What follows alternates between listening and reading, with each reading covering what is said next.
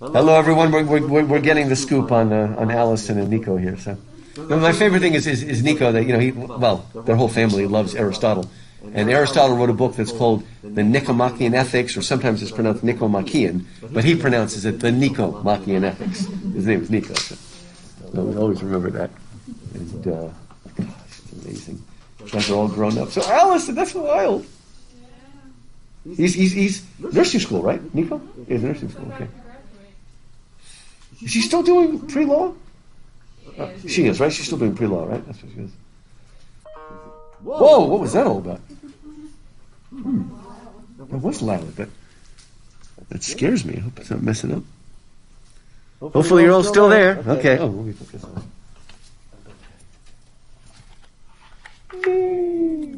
Now, even though most of you are, majoring or minoring in humanities, I wanted to send you that information because you can share it with other people. You can send it on to your fellow freshman honors college students. And again, what I did is I wrote a whole essay. It's about 6 pages about it. But then I, cut out this one small one like this. And that's where you can see it was clever. I used a little piece of tape to put it in there so it all fit on one page.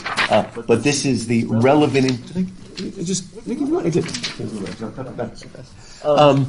But anyway, spread the word. We need more majors and minors. And again, it really is true that the schools, that businesses are looking for people in humanities that have the creative skills, the critical thinking skills, that think outside the box. They can make connections between things. I mean, it's all good stuff.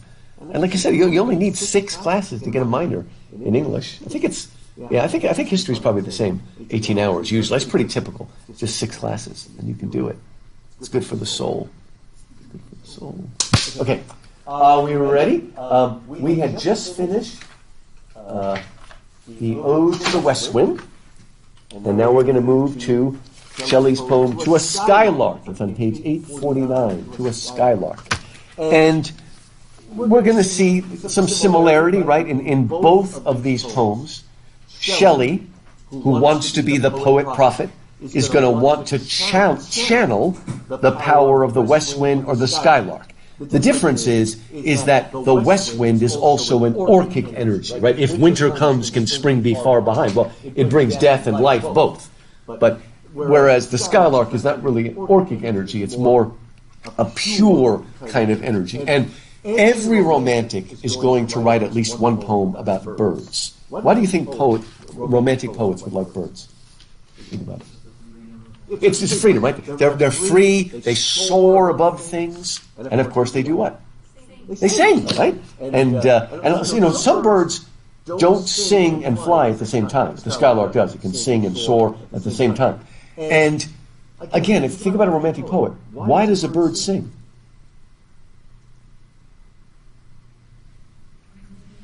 It just sings, right? In other words, a bird is a poet who sings poems while being completely unself-conscious, okay?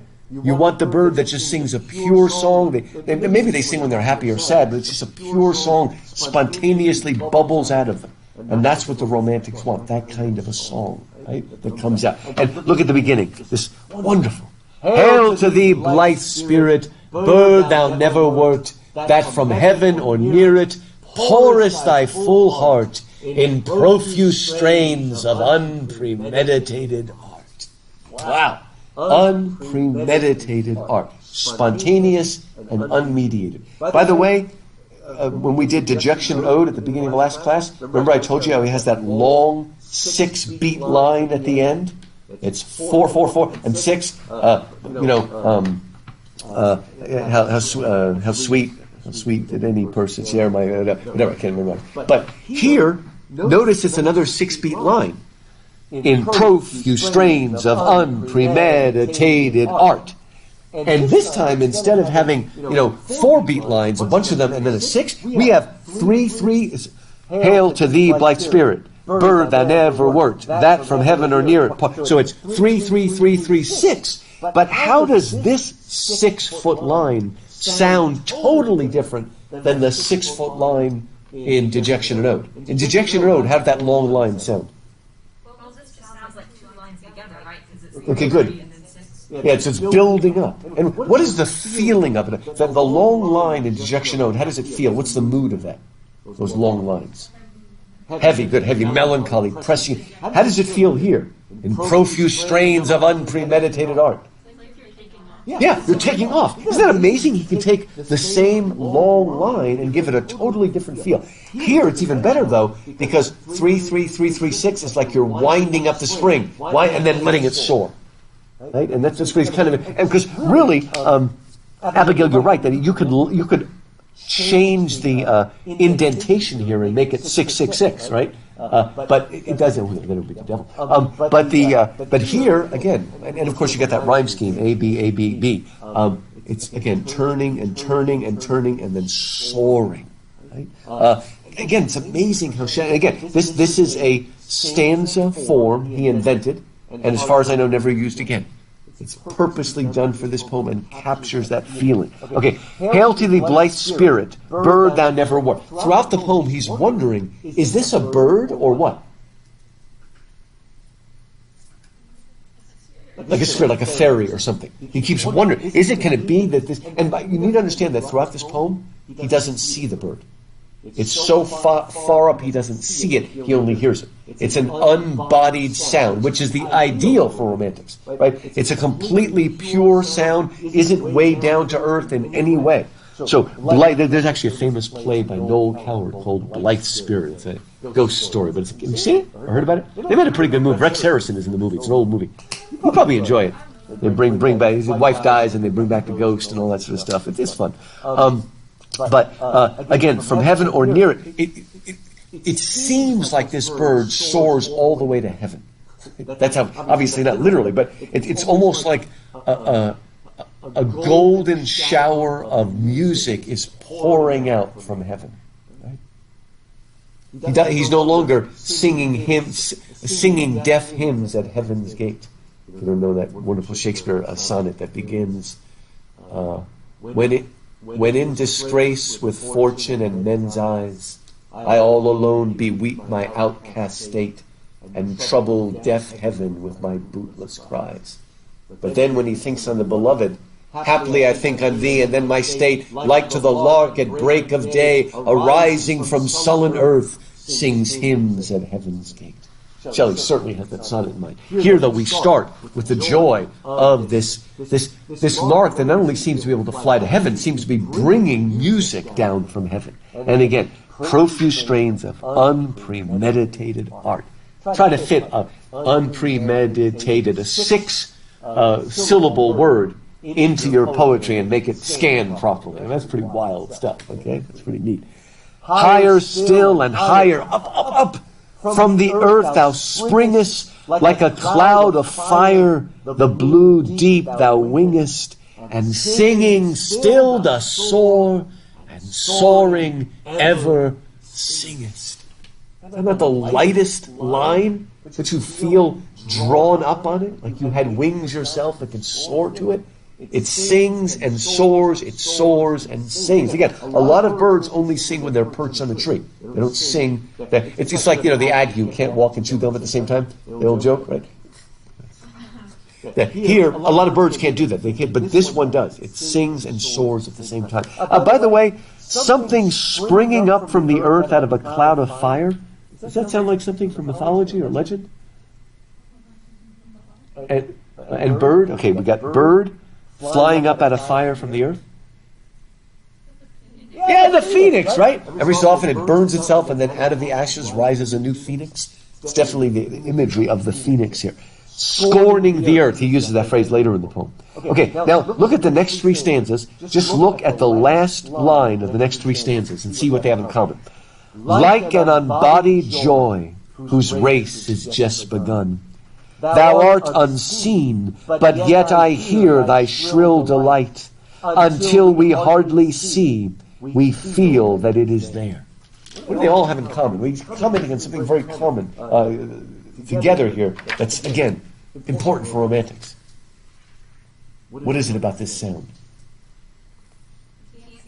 Yeah, you can't see it? Good. So you see, it's something you don't see but you hear. Remember in the dejection of a Coleridge or even a Wordsworth is when I can see it, but I can't feel it.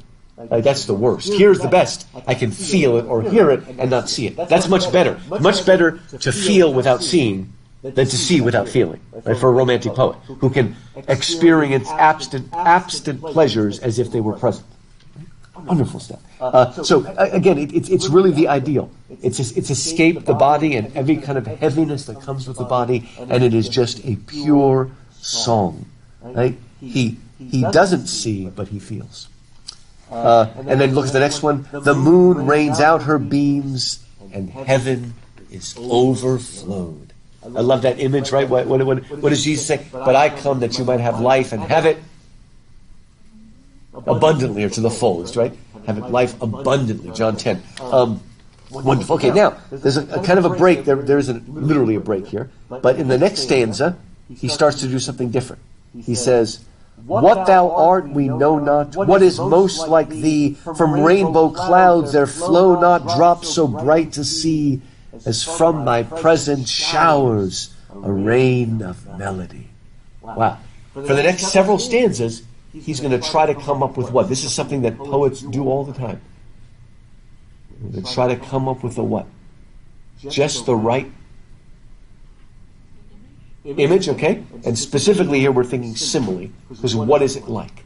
It's that simple, but for the next several stanzas, we're going to ask that question. What is like thee? Is there anything in the regular known world that is a simile that can be used as an analogy or an image of who you are? And we're going to see that a lot of these images have something in common, right? But that's the question that's going to keep coming back, right? I love that. Rainbow clouds there flow not drops so bright to see. It's just wonderful imagery, right? It's a rain of melody. It overflows, it overwhelms, it lifts up. Okay, like a poet hidden in the light of thought, singing hymns unbidden till the world is wrought to sympathy with hopes and fears it heeded not. I love this. The skylark is like a poet, but the poet is what?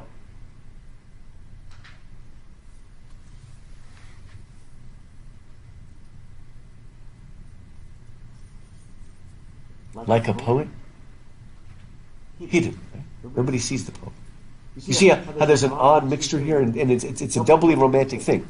The poet is isolated or in seclusion, not seen, and yet the poet has what impact on the world? Good. And it moves them good. It moves them to feelings we never felt before, to new experiences, to new emotions, new things like that. But it's interesting that we don't see the poet standing in front of a crowd at Speaker's Corner and moving everybody. Right? I got to actually... Good. It's like you can't see it, but you can hear it. Right? And the hearing produces feelings, whatever. And I say that because you're going to see that all the following similes are also going to be of something that is hidden, something that has an impact but is invisible to the eye. It's not seen. So it's kind of weird. It's like, so, okay, we might become the poet prophet and the world is moved, but you're still not part of the world. Now, this is not as dark as the Byronic hero, but there's always a little element of it, right? That you're not part of it, but you move it, right? Maybe, so it's a little less angsty, but still, it's weird. It's almost like it can't be part of society. It wants to move society, but it can't be, right? What is it? That's the way it has to be sometimes, right? Someone has to suffer so that others can enjoy it. We set out to save. No, not for me, right? It is for you. You'll be the governor, right? And then in the book he goes on to say something like that. That's how it always is. Someone has to suffer, lose it, so that others can have it. Something a little, I got it exactly because it's not in the movie.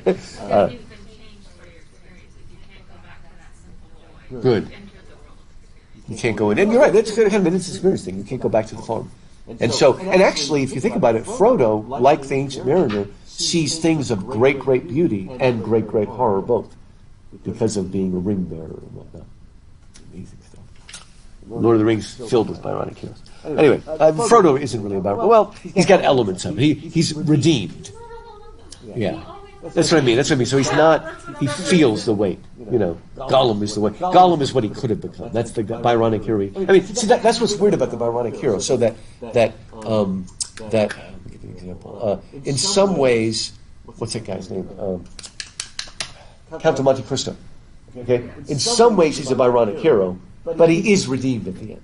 Right? I mean, he still is up until the end, and then he is redeemed. And I always love books like The Count of Monte Cristo, where at the end you say, "I've put aside my wrath." Well, of course you killed everybody. Of course it's easy to put aside your wrath. You killed everybody. But the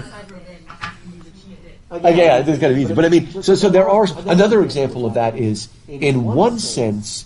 Raskolnikov is very much a Byronic hero in Crime and Punishment, but he is redeemed. So it's a little, and again, you get, and even to that extent, I mean, Darth Vader is the ultimate Byronic hero, but he is redeemed at the very end.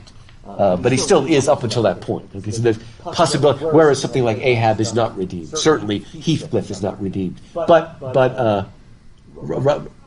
Rochester is, but like in the last sentence of the book. I mean, it's at the very end of it. But there's a hope of redemption at the end. I was going to say, so if you think of it as we cut off revenge after you've killed everybody, maybe he thinks he's stopping at justice and not being excessive. Well, that's interesting. I mean, you can always carry on and never put aside your wrath. So, I mean, it is a good ending. I'm stopping at doing justice and I won't be excessive. Because that's the thing for Monte Cristo is he doesn't then punish, like, the son of the person. That is true.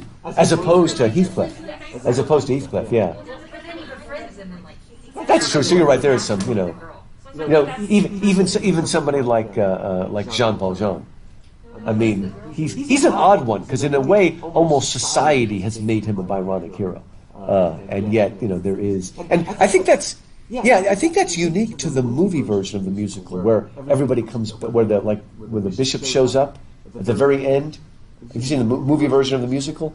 By the way, I saw it finally. Cats, man, it really is as dull as they say. It's just dull. It goes on forever. Have you seen it? Yeah, I'm not talking about the show, but the movie, which was a famous bomb. You heard about it? It really creeped everybody out too. It's very creepy. Yeah, I heard there were like singing cockroaches that got eaten alive. Yeah, that was really weird. I just kind of looked away, and it got a little better at the end, but it was, man, it should, because that's the same people that made Les Mis made that. The movie of Les Mis made Cats. All the same people. Well, but he made the King's Speech. King's Speech was good. It's like the exception of Cruiser. Maybe that's it.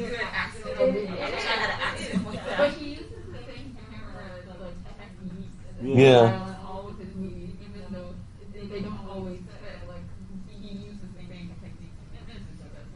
Oh, right. See. Really? I guess that does help. Yeah, good luck. Wow, crazy stuff. So now look at another one. Like a highborn maiden in a palace tower. We want to call her what? Rapunzel, right? We want to call her. Well, Princess, right? But Rapunzel. Although, if you've ever read The Lady of Shalott by Tennyson, it'll make you think of that too. Like a highborn maiden in a palace tower, soothing her love-laden soul in secret hour with music sweet as love, which overflows her bower. You see, she's locked up, hidden away, doesn't have her love, and yet her song, rejuvenates everybody else that hears her. Right? It is. I guess it's true. It is the song. That is true. Oh, that's right. I forgot about that. That is fun. We're going to get a sequel to Tangled. We probably don't need a sequel, but that was a fun one. Yeah. I hope they just leave it alone, right? But again, still isolated, still cut off, but your song helps society. Right? Like a glowworm golden in a dell of dew, scattering unbeholding. So it's not seen, but we've all seen fireflies. Do they have fireflies here? I've never seen a firefly. We have some. Yeah, you don't see them very much here. I guess that, yeah. But here, I mean, have you ever seen like glow worms? There are some that are longer, but I mean, it's the same idea. It's glowing, right? But again, it's unbeholden. Nobody sees it, but it scatters it. Its aerial hue among the flowers and grass which screen it from the view. So he's, Yeah, that's the way it is. It's good to put it. Yeah, you're seeing it, and it's illuminating the grass that is actually hiding the bug away from people. Like a rose embowered in its own green leaves. This could be the girls of the Jones family. I don't know. Like a rose embowered, keeping away, in its own green leaves, by warm winds deflowered, till the scent it gives makes faint with too much sweet those heavy winged thieves. Here, the flower is giving all of herself. And, the word deflowered is also used of a version. I mean, so she's giving everything of herself as it's being taken away. That better not be the Jones Girls. But deflowered away here. And again, it takes it away, right? Okay, now, we're going to stop. He almost could have put a little, break here, because what's he going to start doing in the next stanza? It changes again. Sound of vernal showers on the twinkling grass, rain awakened flower. I'm sorry, one more. All that ever was, joyous and clear and fresh, thy music doth surpass. So this is sort of a transition. He just piles things on us. All these things cannot surpass the song of the bird. Whether it's vernal showers, twinkling grass, rain awakened flowers, all of that. Everything that is joyous, clear, and fresh still surpassed. Then he does, because you surpass everything, O bird. Then he's got another question. Teach us, sprite or bird, still not sure which. What sweet thoughts are thine? I have never heard praise of love or wine that panted forth a flood of rapture so divine. So we've asked what is like the skylark. Now what are we asking? What could possibly be the what of your song? The origin. What is the origin? What is the source? What is the inspiration? What could possibly inspire such a song? And he gives an example. It seems like some of the original lyric poetry was written about one of two things, and they're listed there. Look at the stanza there. What are the two things that people have written songs about? Say, love or wine. Okay, they still write songs about love, maybe not as much, but a lot of the original songs we have from ancient Greece, the lyrics are drinking songs, wine songs. Oh, do people write poems to beer?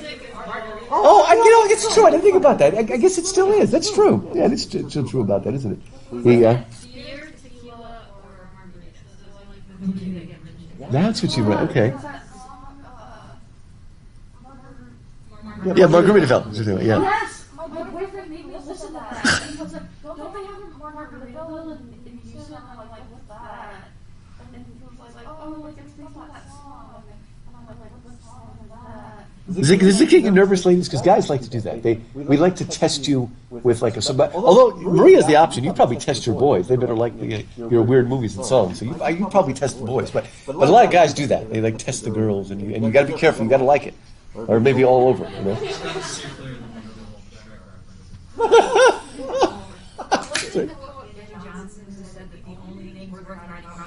Yes, and he did write some drinking songs, right? And drink to me only with thine eyes, and I will drink with thine, right? And have you ever learned to sing that? That was a song that was often set to music.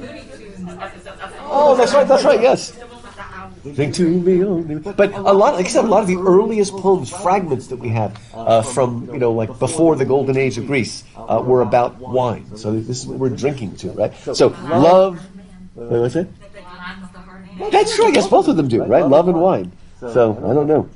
One warms up for the other sometimes. Anyway, that pantabella of rapture so divine. I've never heard. I mean, the best love and drinking songs I've heard don't come close. Isn't there a drinking song in Sleeping Beauty? Drink, clink. Isn't there a... Nobody's seen Sleeping Beauty in a while? You've never seen Sleeping Beauty? My daughter's favorite. What's it? You haven't seen it. You have to see it. Yeah, it's oddly has not that many songs. Yeah, that's scary. Yeah, that kind of ruined it for you, Yeah, it's really funny.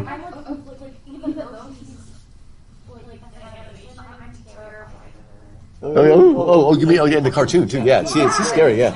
Oh yeah, that then the dragon comes in. Yeah, she's one of the great villains.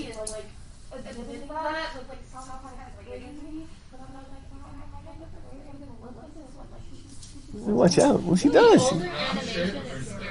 Maybe in some ways. She gets you, She gets you. cursing the poor little baby girl. So anyway, okay, here are some other things that we write songs about. Chorus, hymeneal, or triumphal chant. You know what chorus, well, if you don't know what the hymen is, I'm not going to tell you, okay? But it comes from the god of marriage is called hymen. That's where that word comes from, the maidenhead, right? So marriage songs and triumphal chants. When do you sing a song? When do you get a triumph? If you're an ancient Roman, you literally get a triumph when you do what? Win a victory, right? So in other words, songs about marriage and songs about war. These are two other things that people, sing about. Matched with thine would be all but an empty vaunt, a thing wherein we feel there is some hidden want. Again, they can't get close. These are great songs, but there's still something missing. Even in the greatest wedding march. What's the most famous wedding march? Da da da da. Or well, actually, the better wedding march is da da da da da da da da. You know where that's from? Very good, very good. It's the wedding of. Yes, Theseus and Hippolyta, which is what bookends the play. No, I'm sorry, we're changing. I changed the actual wedding march. Da da da da da da da da is from Wagner, and it's about a forced marriage. So I don't know why anybody plays that, because I think the girl's being forced to marry the guy. It's an opera by Wagner. Yeah, Midsummer Night's Dream is the. Yeah, well, but it's called that actual song is called the wedding. I think it's called the Wedding March of. I'll have to look at it again. Huh. I'll have to look at it again. You might be right. I could have sworn I saw that.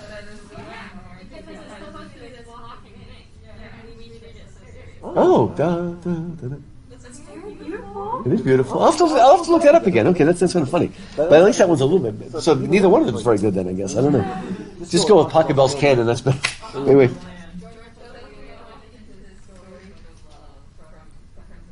Oh, that's right. Yeah. That's why I said my daughter. She's got to walk up to the da da da da da da or da da da da da da. Yeah. Oh, that's true. That's pretty. Oh my gosh, that's really weird.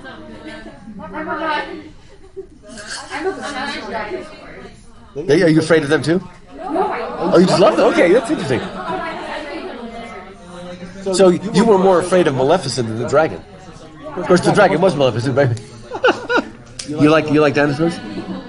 They're fun. Anyway, come back. Okay, so and then now he asks very specifically, what objects are the fountains of thy happy strain? So what's the source? What's the fountain? What is it that could inspire this? What fields or waves or mountains? What shapes of sky or plain? So maybe it's what? If you're going to put that together in one phrase, what is it that might be the object or source?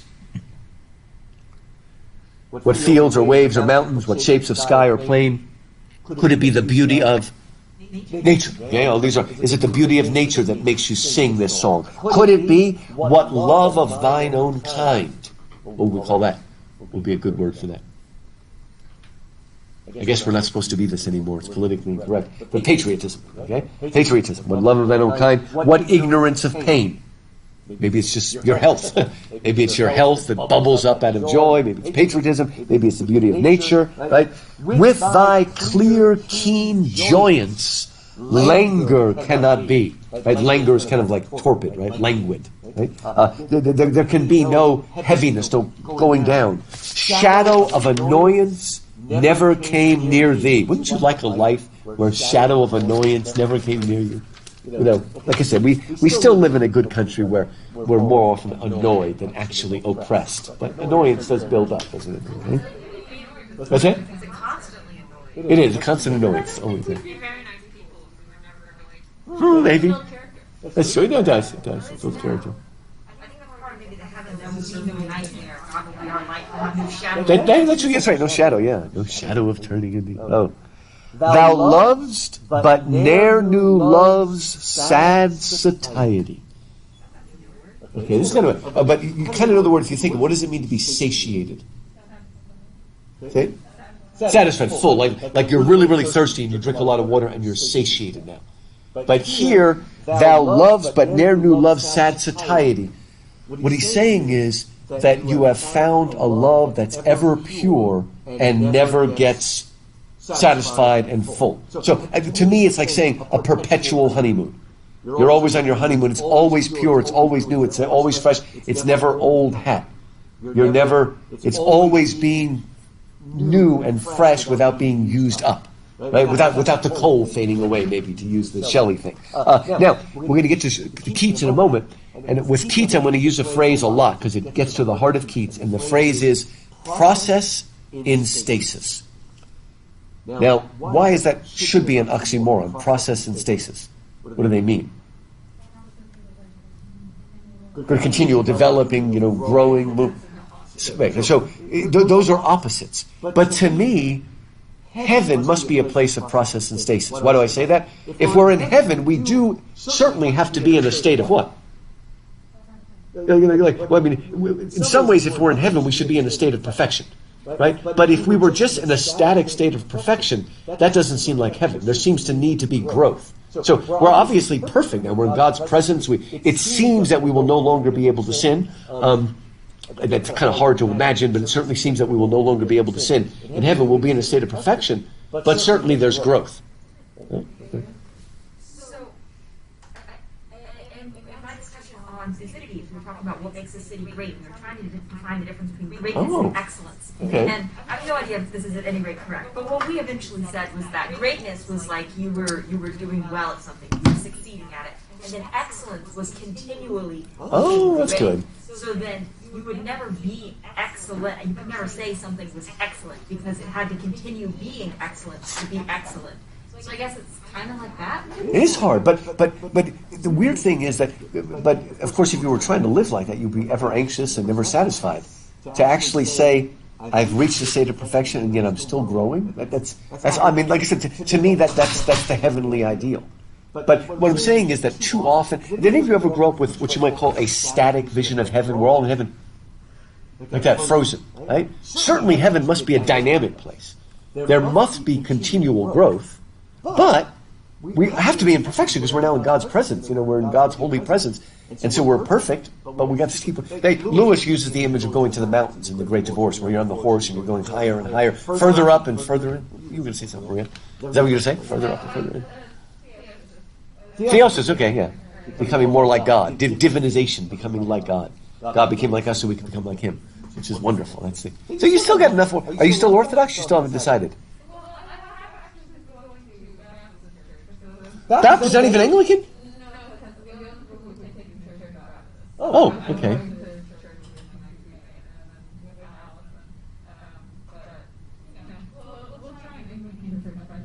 It's cute. You're like the poor little orphan girl. I love it. It's cute. It's like, can somebody take me to church? I just love it. It's great. Just walk. Hey, you can walk over to College Park where I go, or University Park. That's Baptist too.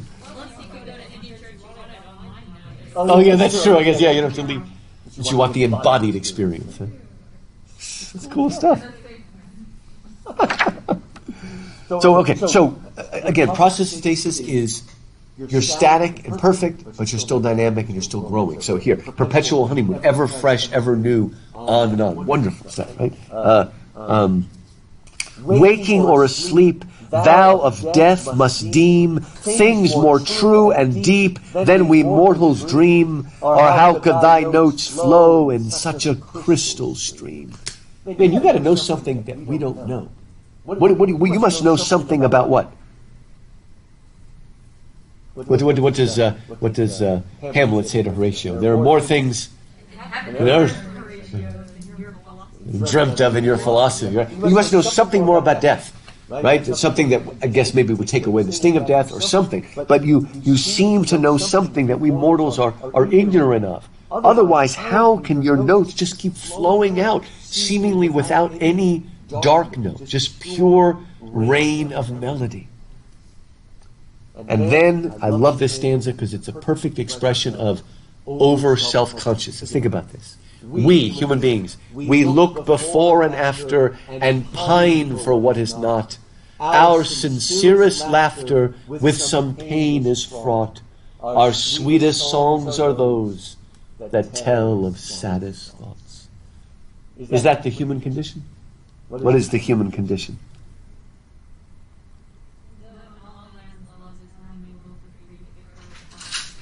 Oh, I like that. Lord of the Rings, right? We look backwards with what? Regret. We look forwards with anxiety. Are you answering me or giving us your life right now? You really got that well. It's like, I know it. And why can't we live in the now, right? We're always, the implication is that the bird is living now in the song, living in the song, pure. And that's on us, back and forth. We're always pining for what we do not have, right? There was what was that old Nat King Cole song? He begins by, as a rule, man's a fool. When it's hot, he wants it cool. When it's cool, he wants it hot. Always wanting what is not. Right? That's the beginning of the song. What is it? Wild is love, bitter but also sweet. I think it's Wild is Love. It's a Nat King Cole song. I've never heard anybody else sing it. And he puts that little thing in the beginning. That's really cool. I love that. He speaks it. That's what they say. Nat King Cole could sing the phone book and make it interesting. Hey, do any of you know what a phone book is? You probably haven't seen one. You still see it? Okay, I'm sure. There was this one book where they were using the phone book as a guide. It was murder was advertised. The drug dealers were using it to communicate. Oh, there we go. It's going to be used anymore. Now, did you ever grow up in a church where they showed you these cool Christian guys that are called what are they? Anyway, they're like these guys that were bodybuilders, and they become Christians, and they're like the Freedom League, and they'll take phone books and rip them in half with their bare hands, or put chains and they'll break the chains. They're like really tough guys. Yeah. Power team. They're called the power team. One of them. There's one that's new, before Color Guard. Yeah. A new one called Team Impact. And they literally tear phone books and chains. They break concrete. That's right. And then they'll go and they'll preach a message about Jesus immediately after. It's like wild. I mean, it's. I mean, the idea is breaking the chains of the devil, so it's kind of cool. But I think I always remember. Typically the one that just wrote concrete with his head, not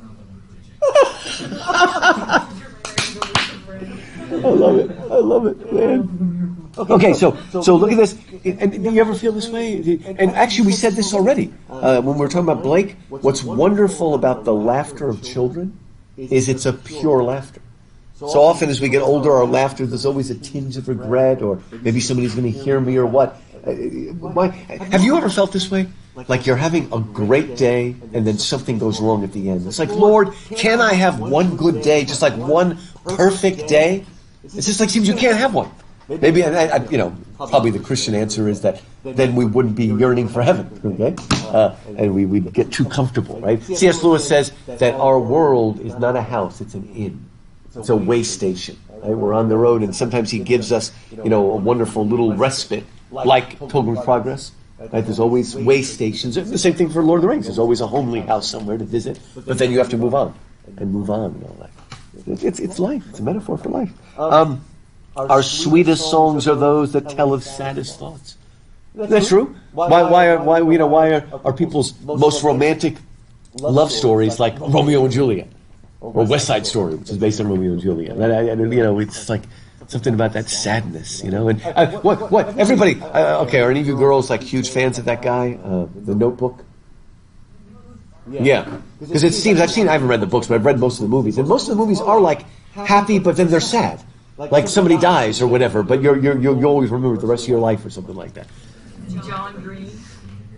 John Green was the guy who wrote The Fault in Our Stars. Oh, yes, okay. Again, I saw that movie. Yeah, that's right. Oh, you didn't like it? I mean, it was quirky. This person's more miserable than I am. There we go. Sometimes that helps too, Anyway, so he goes on, yet, if we could scorn hate and pride and fear, if we could get rid of it, if we were things born not to shed a tear, I know not how thy joy we ever should come near. Even if we could throw off the pride and the lust and the pain and all these sorrows, still I don't think we could capture the lightness and joy of your song. Better than all measures. Measures is an old way of saying, like when the old poetry that had a rhyme scheme and a meter to it, those are the measures, right? Better than all the measures. You remember, are you a fan of, I'm thinking measure for measure, but are you a fan of Cyrano de Bergerac? He gets his measures, then he makes up his poem. And as I end the refrain, thrust home. You don't even know that? I would think you'd like that. Anyway, there are a couple movie versions of it, in the play, of course. Anyway, better than all measures of delightful sound, better than all treasures that in books are found, thy skill to poet were, thou scorner of the ground. Right? That's it. You scorn the ground and you soar. Remember I told you that the word mundane comes from mundo, right? I mean, really, ultimately Latin, but of the earth, mundane. It soars above all things that are mundane. It can't be held down. If the poet had your skill. So this is, again, it is inspiration as the poet prophet. It's just a little less dark than the West Wind, which is more orchic. But it's still, I want this. Teach me half the gladness that thy brain must know. I love, not thy mind, but that thy brain must know. Such harmonious madness from my lips would flow. The world should listen then, as I am listening now. So it ends very much like the Ode to the West Wind. If I could channel this energy, this spirit, this joy, I would be a poet prophet. The world would listen. As I'm listening to you, captivated, the whole world would be captivated by my song. Right? It would have to listen. It's harmonious madness. I almost imagine him becoming a Pentecostal here. It's almost like he's speaking in tongues, right? A harmonious madness of Pentecost or something like that. The holy laughter and all of that stuff. But he's still yearning for that. I need to get a little bit of that energy, that fuel. Do you think the high line at the end with now not matching the low and low is like intentional to like throw you off at the end? That is interesting. Like, I want to say the word now, so forget. Like I said, I mean, off rhymes are there all the time. But you're right. I mean, the fact that it could have meaning, as I am listening now. Yeah. So maybe, again, it's not something that you know, it's something that you experience now. I mean, I think that's possible, because you're right, no would be a perfect rhyme. Although he's already used the word no in the beginning. But, yeah. It's odd. You're right. I mean, like I said, off rhymes are acceptable, but it is odd to end it that way. Just like when, Shakespeare, tends to end a scene with a rhyming couplet, and usually it's a solid rhyming couplet. You can change to the scene. The time is out of joint, oh cursed spite, that ever I was born to set it right.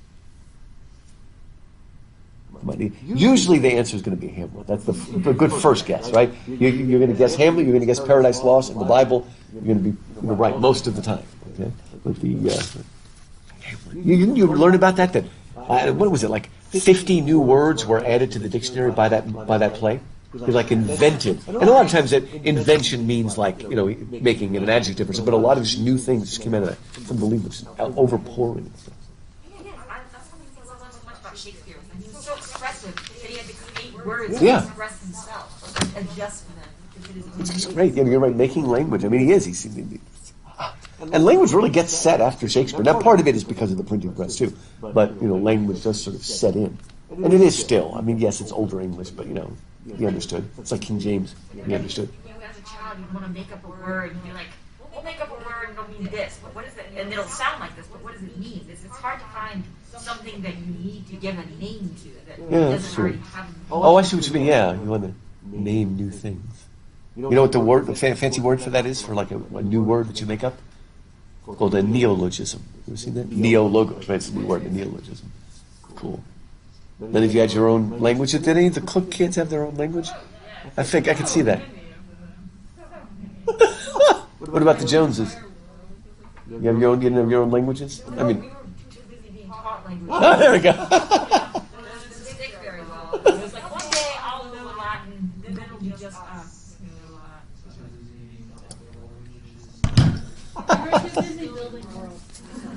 All right, let's look at On First Looking into Chapman's Homer, page 953.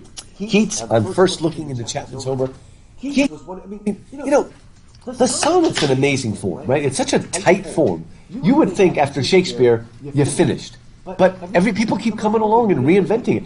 Milton wrote a whole bunch of brilliant sonnets. Then along comes Wordsworth, had a lot of good ones, particularly Shelley. Keats has some of the best. And they continue on up, right? Into the modern period, you still see sonnets. It's amazing how people use.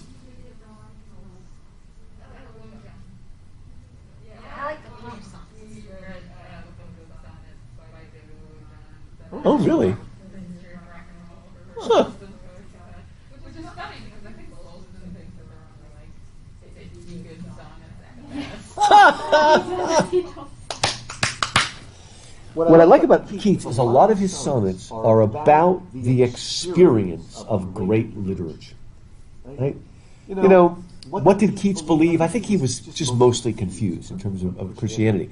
If he was just pretty confused. If he worshipped anything, it was Apollo. Okay, I think, and any modern person came close. Not that he was a pagan per se, but it was the ancient Greece that he just loved, right? And he writes poems about the impact that great art has upon us when we first step into it, right? And he captures it perfectly in these great sonnets. Now, this is called. He had read Homer before, but Chapman, if you read it now, is a little bit old-fashioned too. It's actually a pretty old. And it's in couplets too. But whatever. When he read Chapman, it was a little more modernized. And what's his name? Pope is a great poet. But his Iliad and Odyssey is doesn't move because he uses those really tight heroic couplets, and it's a work of art and beauty on its own. But it doesn't feel like Homer. Let's just put it that way. That's it. Yeah, I know. Homer didn't rhyme. That's what I mean. But remember when Milton wrote Paradise Lost, he's like, epic should not rhyme. And he's not being lazy, because he wrote a lot of rhyming poetry that's really good. I mean, like his sonnets and stuff. So he could rhyme when he wanted to. It wasn't laziness. It's just he felt no. And it's true. But the divine, that's what changes it, right? Because Iliad, Odyssey, and Aeneid, they don't rhyme. But yeah, Dante does. That was a big deal. Translations into English, so I was like, well, naturally they would rhyme. Yeah. As in, it's translation from a different language, but and the original Greek and Latin poetry forms, they didn't rhyme. Yeah, they didn't rhyme. They had meter, but they didn't rhyme. But a lot of people, over the times have translated into rhyming couplets, which again is really not what it sounds like. But anyway, basically the idea was, for the first time he read most of it like in one sitting in a little bit more fluid translation, and it's the first time he experienced it. And he doesn't say whether he's reading the Iliad or the Odyssey, but the fact that he uses nautical metaphors about islands and stuff suggests that he's reading the Odyssey. I don't know, but this captures perfectly. Much have I traveled in the realms of gold, and many goodly states and kingdoms seen. Round many western isles have I been, that bards in fealty to Apollo hold. Oft of one wide expanse had I been told, that deep-browed Homer ruled as his demesne. Yet did I never breathe its pure serene, till I heard Chapman sing out loud and bold. And felt I like some watcher of the skies, when a new planet swims into his ken, or like stout Cortez when with eagle eyes he stared at the Pacific, and all his men looked at each other with a wild surmise, silent upon a peak at Darien. That's really good. Okay, now this is what we call Petrarchan, so it breaks into 8 and 6. The first thing is the experience, and I love what he's doing. He's creating his own metaphor, as if you're floating through these islands, right? And each island is a poet, or the works of a poet. So like each island represents that. And Apollo is the overlord. Do you know what metaphor we're using here? What political structure we're using here? It's from the Middle Ages. Feudalism, very good. The image is feudal, literally a feudalism, and that's where the phrase bards in fealty to Apollo hold. Fealty comes from that word fief, the fief of land, right? Where you'd put your hands, and the Lord would put his hands around you, and you would pledge fealty, and you would get a fief, a piece of land, and then you know what you had to do? You had to be willing at any time to raise men, knights, to fight. And so here, but here, instead of a political feudalism, it's an aesthetic one, where Apollo is in a sense, Holy Roman Emperor that's over everything, and each one is an individual fiefdom, right? Now, he'd always heard before that Homer's island was particularly big, right? It was huge, but he never really experienced it. Never did I breathe its pure, never did he take it in fully until he read it now. I don't know if that's ever happened to you. Just suddenly something happened, and for the first time, you never got a Shakespeare play, and then for whatever reason, you heard Maria reciting it, and then suddenly it came alive. It's, oh my gosh, now I understand why everybody is so big about this. Or a certain movie, maybe a movie you just couldn't get into when you were a kid. Maybe it was just too above you. And then suddenly you went like, oh my gosh, this really is about life. Now I understand why. Oh, I can't believe that. I know you love that movie. It is a good movie.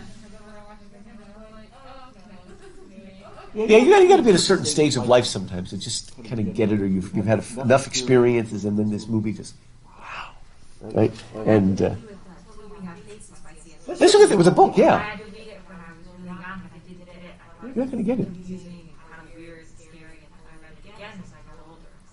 It's like watching Hunchback when you're a kid, and like, what is that fire song about? It's not going to mean, the guy that's being tempted. Is it fire? Is that what it's called? Hellfire. Hellfire. Is that the name of the song? Yeah, fire. Yeah, but I mean, it's like, if a kid understood that as a little kid, it's like, I'd be kind of scared. How could you possibly understand this, right? It's just weird. It's like, again, what was the audience Disney was shooting for? I don't know. Anyway. That's kind of the opposite, because then when you grow up and you get it, you're like, oh, that's worse. It's like, oh, that's scary. But it's again, it's a song that gets to the very heart of what Phariseeism in a way, right? You hate the very thing that tempts you and project it onto other people. I mean, it actually is incredibly insightful, even from a Christian point of view. And oddly enough, that song has the most Christian song that Disney ever wrote, and that's "God Help the Outcasts." Just singing to the Virgin Mary. I mean, it's a beautiful Christian song. And she even says to Virgin Mary, "Weren't you once an outcast too?" Right? And it's beautiful. So it's a strange one, but good. When we get to the sestet, the second half, now we're going to talk about what it was like. He's going to try to get the right meta, and he gives us two. Then felt I like some watcher of the skies. What do you call those people, simply? Astronomers, okay? Imagine you're an astronomer and you're looking through your telescope and suddenly you discover what? A new planet. Eureka, there you go, Eureka, right? It's Pluto, and it is a planet, whatever. You discover something, and suddenly you've discovered, it was always there, right? But you suddenly discovered it's become part of your universe. Or, then the second one's longer, like stout Cortez, when with eagle eyes he stared at the Pacific, and all his men looked at each other with a wild surmise, silent upon a peak in Darien. You know where Darien is? Okay, this is the first European to see the Pacific Ocean, right? Or at least from that side, right? And where is the narrowest part of Latin America that you can see? It's the narrowest part, and that's why they built something there.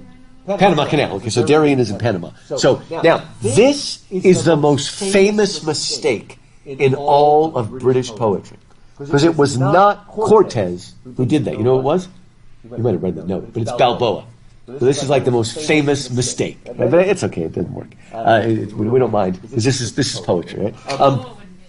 Balboa wouldn't fit it; it just wouldn't work, right? But imagine when they, it's called the Pacific Ocean because even though all the Californians like to have, go in the waves, Pacific means calm.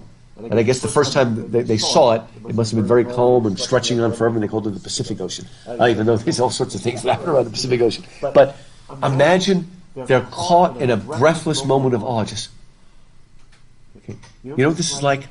Have you ever gone to a church that has a crying room? You know what that means?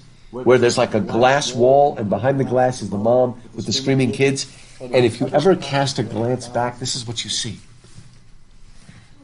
Like a frozen scream. It's like, oh, I can't hear the kids. It's like having a mute button on your kids, right? But that's what it is. It's like a frozen, it's just, you're like, okay, let's put it this way. If you're a singer or a violinist or something and you perform, after you finish performing, do you want silence to fall over the audience or a hush to fall over the audience? A hush. You know what the difference is? We're getting the, fine shades of meaning. I mean, it could be silent because everyone's falling asleep. Okay? But what does a hush mean? It's silent because they're holding their breath. And that happens sometimes. It's like so amazing that there's a moment when you just you can't even make a sound. So it's even better than a applaud because everybody's caught in a moment. This is what he's trying to capture. That sense of awe. And you can link it to process and stasis because it's like it's a frozen moment. It's okay. It's not suspended animation. You know what that is? Suspended animation. When I was a kid, everybody thought that Walt Disney was in cryogenic freeze. You ever heard that rumor? Is it still around? I don't know. No, man, you understand why do you put someone in cryogenic freeze? But why? In other words, because they're dying of something we can't cure. But if you put them in freeze, maybe 100 years from now, they can cure it. They can unthaw you and cure you of the disease. I don't think they've done that, but that was the concept. And I'll never forget. I read this wonderful, really short story where this guy has done it, and he wakes up, and it's like 200 years later, and the doctor says, "This is great. I'm so happy to tell you your cancer's cured. You're fine." Right? He's, "Oh, I'm happy." And then the guy sneezes, and the doctor says, "What's that?" "Oh, it's nothing. Why did you sneeze?" "It's nothing. It's just a common cold." And the doctor takes out a syringe and kills him because in the future they have solved cancer, but they haven't solved the common cold. They solved it by eliminating completely. So the guy gets killed. That was a wonderful, little trick ending to the story, right? Because we can't really, Well, if it's done properly, it's very humorous, but it could also be one of those like Flannery O'Connor. She's like, Yeah. "This is really funny," and we're like, Oh, it's a- person now. I don't think it's funny, but that's the idea. You just can't do it, right? So, silent. Look at the next one. This one's even stranger. On seeing the Elgin marbles. Actually, I think it's Elgin is the way it's pronounced. Does anybody know where the Elgin marbles are and what they are? They're from the Parthenon and Okay. There you go. Has anybody ever been to the British Museum? Oh, okay. Did you see the Elgin marbles? Okay. It's a huge room. And all the way around the room, on all four sides, are these marbles, what they call low-relief friezes, that were originally on the Parthenon, right?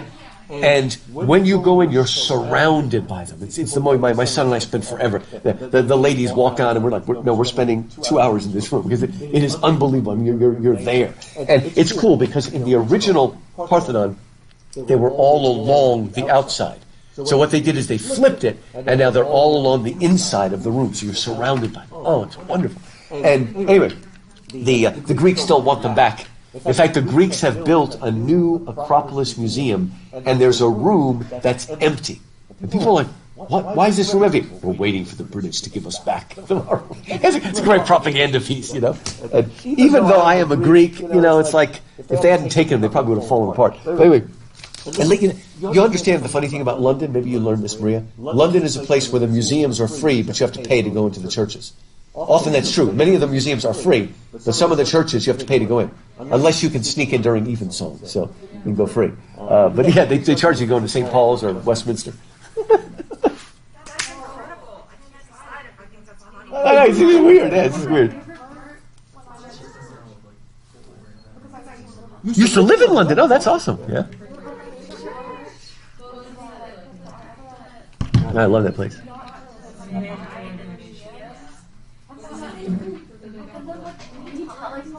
I'm American, but you tell someone else, like, "Oh, didn't you ever spend the night in the museum?" And then they look at me like I'm crazy, and then I'm realizing, wow, people don't do that here. I don't remember doing that, really.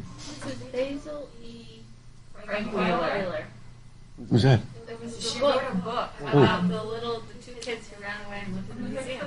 Oh, that's right. I remember that. Then there's my daughter when she was a kid who liked reading those Kingdom Hearts books by Disney where they're like inside Disney World and all the monsters come alive or something like that. I don't know. They read them when they were kids. Anyway.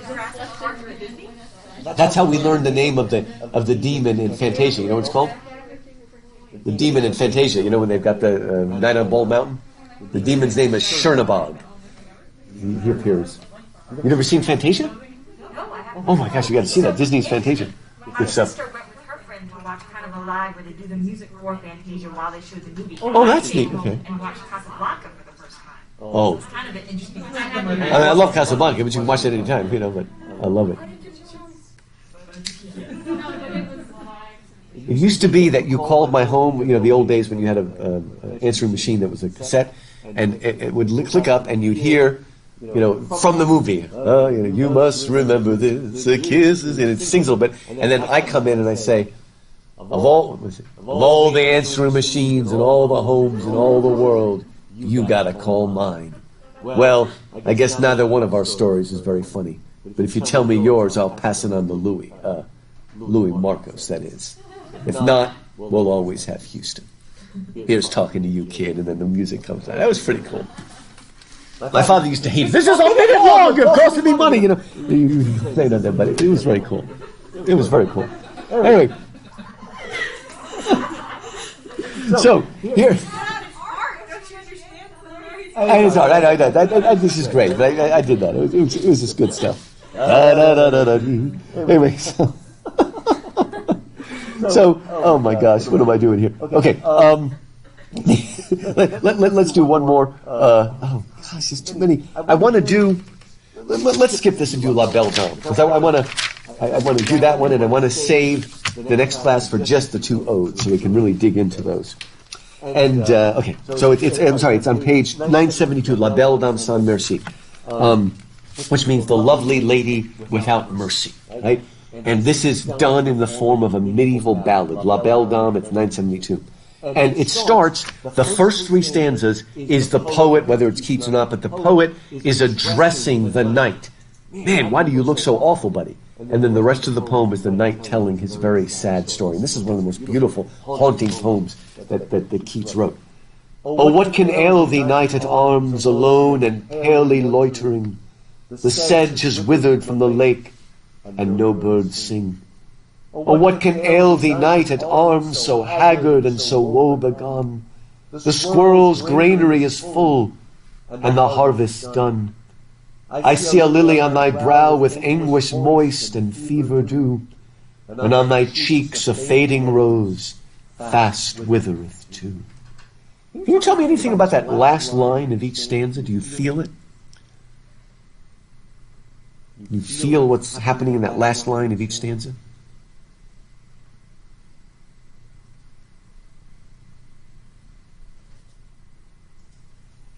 You see how the last line of each stanza is really short? All the other lines have 4 beats and only has 2. So, oh, what can ail thee, knight at arms, alone and palely loitering? The sedge has withered from the lake, and no birds sing. That's just boom. What's that? A cutting down. It's abrupt. It's an amputation, dare we say, castration, because the knight is left impotent in a sort of spiritual way at the end of this. But it's a cutting, right? And you feel it, because normally a ballad would be, in terms of beats, it would be 4-3-4-3. There are some that are 4-4-4-3, but nobody does 4-4-4-2. And it just boom. It's just like something was promising and it's been cut off. There's a disjunction there. You find out it's good. It's cut off, and you can't. Something's been lost. But again, it's going to be more internal than external here, as we're going to see. Again, it's late August, right? The squirrel has its nuts, right? The granary is full. Everybody's ready with their stores for winter, except the knight, who's empty. He has no stores. He's not going to survive. It's late August. Maybe it's November or December. It's very, very late autumn now. Not late August, late autumn. And he sees the night with anguish moist and fever dew. That is so Keatsian. Keatsian always, the passion is there. And of course, he died of tuberculosis at age 25. I mean, so and he always suffered. There was always that fever flush.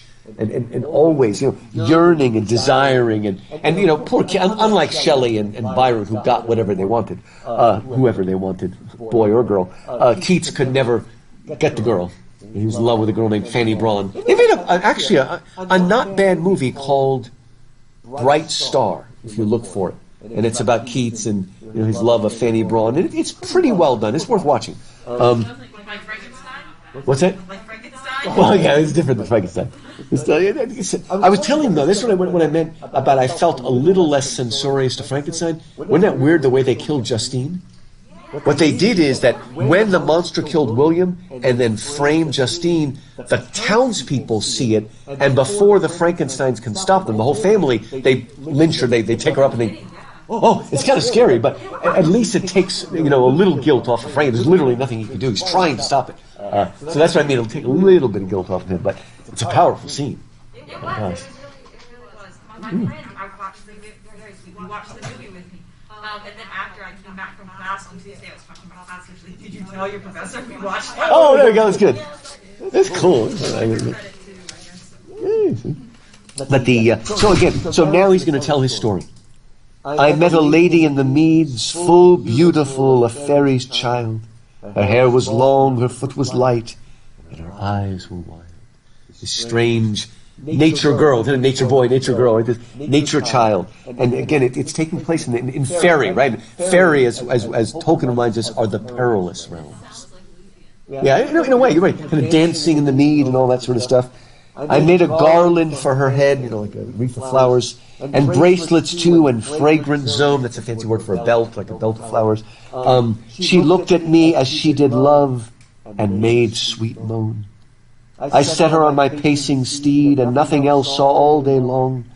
For sidelong would she bend and sing a fairy song. To see that the speaker's completely focused on this fairy magic, right? She found me roots of relish sweet, and honey wild, and manna dew, and sure in language strange, she said, I love thee true. All strange, mystical foods. Is it real? Is it happening? Is it not? All this stuff. Okay, I think it's Yeah, I was going to say, it kind of reminds me of In the Silver Chair with Lillian and the Green Lady. Oh, that's kind of interesting, luring you in. Yes. And she is, in a way, she's going to prove to be a female Byronic hero.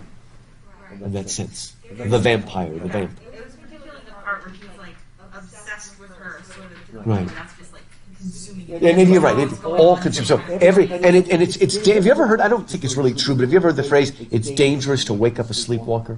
I don't know if that really does affect them. They say that. I don't know if anybody knows if it's really true, but when they're so focused on something, don't wake them up, or you might kill them. He's so focused on this.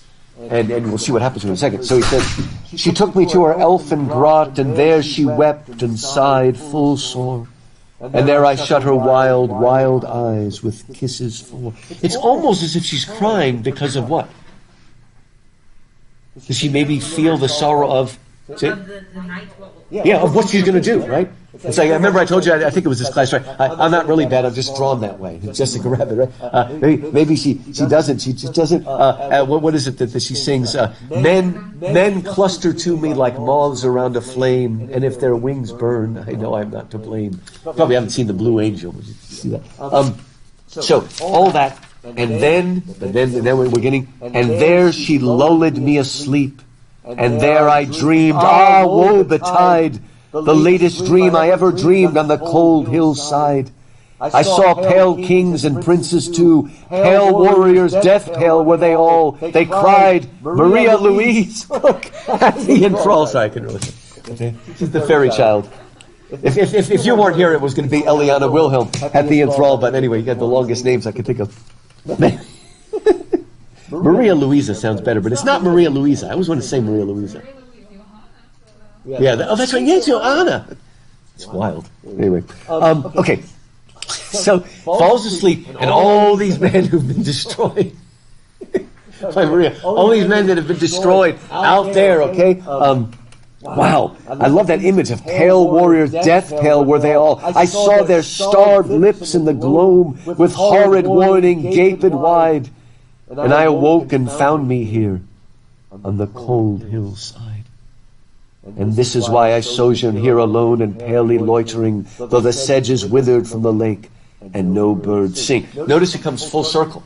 Okay, but what's the difference? I've talked about that thing that comes full circle but ends up on a higher level. How's this circle different? We're back. I mean, it's almost exactly a repetition of the first stanza. But are we on a higher level?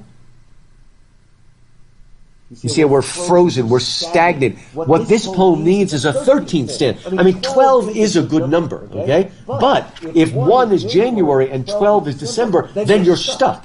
Right? In a weird way, 13 would be a happy thing because it would take you out of the cycle that you're stuck in and allow you to move on beyond. Sort of like what's called the 8th day. You know what the 8th day is? The original baptistries had 8 sides. Anybody been to Rome to see it? The original baptistry had 8 sides. What's the 8th day? Okay. Again, a lot of people think Monday's the first day of the week, but of course Sunday's the first day of the week, right? So Sabbath, but the resurrection took us out of the week and pushed us into the 8th day. So the Sunday it's the first day, but it's the 8th day because it's moved us into something new. So 8 had that connotation. So I mean, we don't see it as much today, but I remember seeing that original baptistry that has 8 sides because it's suggesting that the new life, the breaking out of the week into the new day. Right? He doesn't break out. He's stuck. Now, what has she done to him? In a sense, she's not done anything. He just woke up and she's gone. Right? It's the destruction is internal. Once again, externalization of the internal with a vengeance, we can call it a little bit like that. He's dead inside, and now the world around him is dead. Don't worry, Maria doesn't do this to young men. I don't want to give you bad press. Okay. And this is why I sojourn here. So, again, Again, it's like dejection and ode. Remember Dante, the beginning of Dante's Divine Comedy, he wakes to find himself lost in a dark wood. Now, that has a happy end. He moves out of it. But here, this knight is stuck and will never move out. Now, I'm going to send you an email, but I decided to make it a little bit easier. Remember I told you I'm going to give you either Intimations Ode or Tintern Abbey or Expostulation Reply. I decided to drop Expostulation Reply because that was a long time ago. So this way you can really focus on just like the last 3 weeks. Okay, so I'll give you one from either Tintern Abbey or Intimations Ode. Then I'll give you one. We only read 3 Coleridge poems, one of those 3, and then one of the 3 Dejection and Ode. And now I'm sorry, one of the 3 Coleridge's or one of the 3 Shelleys, and then I'm going to drop La Belle since we did it so fast, and the last one will be either Ode to a Nightingale or Ode to a... So that should be hopefully fresh in your mind, okay? So that'll help you because I know you guys are going to have that study group. Everybody join the study group, it'll be fun. And focus, remember, so now there's only 3, 6, 10 poems. Focus on the 10 poems, but remember, you need to know all of the thematic structure of things, right? Like if I gave you, we look before and after and pine for what is not, what theme are you going to talk about? Being overly self-conscious, right? And how we're always stuck and we can't. We're in a world of experience. We can't have the pure laugh. That kind of stuff is what I mean. That make sure you've studied the themes, but then focus on those poems. So, do you have any quick questions about the test? I mean, it's not till next Thursday, but because you're going to study. Anybody going to join? Did you get a few people to join? Yay.